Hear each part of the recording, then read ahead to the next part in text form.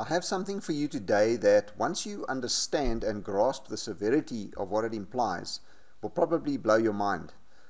This is a message that I'm sure a lot of you have seen and maybe just skimmed over on your Facebook feed, or maybe over WhatsApp. Somebody sent it to you via WhatsApp. This is a message that I think is going to go largely unnoticed and misunderstood for sure.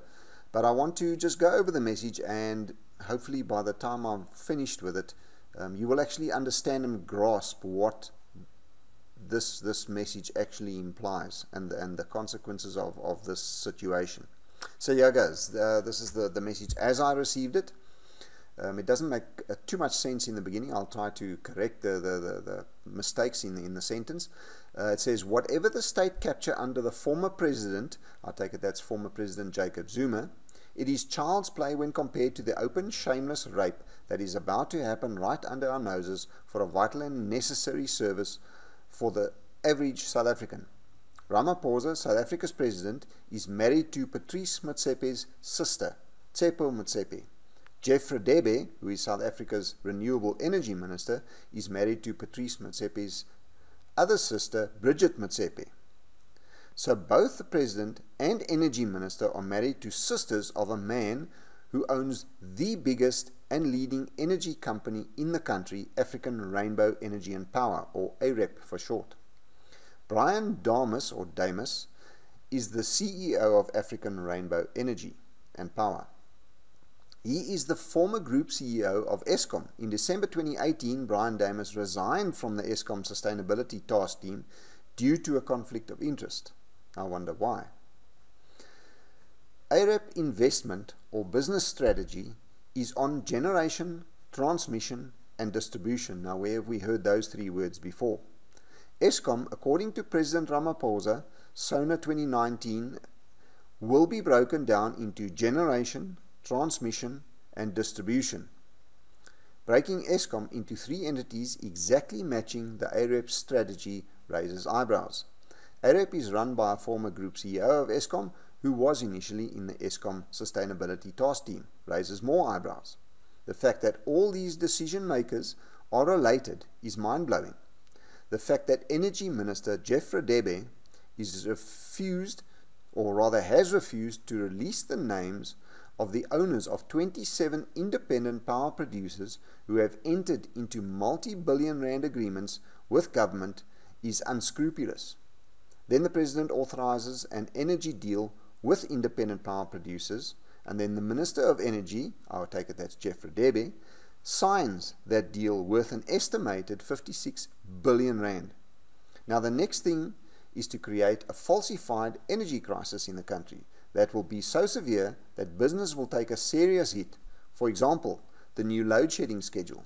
In order to render Eskom incapacitated, the bigger plan is to intentionally, purposely create and promulgate a plan that Eskom is incapacitated, so that the brothers-in-laws are set for an in-your-face takeover of this crucial South African asset. Wake up, South Africa, before it is too late. Elections are coming up. Wake up. So what does this all mean? Well, firstly, Patrice Motsepe is one of, if not the richest people in South Africa. He owns the biggest private energy company in the country, which is African Rainbow and Power. Our president is married to one of his sisters. Jeff Radebe, who is the Minister of Renewable Energy, is married to another of Patrice's sisters. Brian Dames, who was the former Group CEO of Eskom, resigned from Eskom in 2018 and is now with African Rainbow Energy and Power. He is their Group CEO. The company owned by Patrice Motsepe, whose business model perfectly matches that of the new strategy to split Eskom up into three separate entities, or three separate companies. Jeff Radebe has refused to divulge the names of the owners of 27 independent power producers who have signed multi-billion rand deals with the government. I wonder why. The president, who is married to the sister of the owner of Rainbow Energy and Power, Patrice Motsepe, has now authorized this deal, and the Minister of Energy, I take it that's Jeff Radebe, has signed it. This deal with the private power producers is estimated to be worth 56 billion rand. Now, what do these three entities need to be able to kick off this plan? The collapse of Eskom, of course. As anyone living in South Africa right now can attest, we are experiencing severe problems at Eskom right now and have been put on stage 4 load shedding, which is the stage right before total shutdown. This, after President Ramaphosa announced a week ago that he does not foresee load shedding anytime soon, and also after Jacob Zuma announced a while ago that South Africa will never ever see load shedding again. When Eskom collapses totally, and I'm pretty sure if this plan of theirs is put into full swing, I'm pretty sure it will collapse. This deal with the private power producers will kick in, and they will take over the total power production for the whole entire South Africa. Can you imagine how they are going to screw the public once that happens?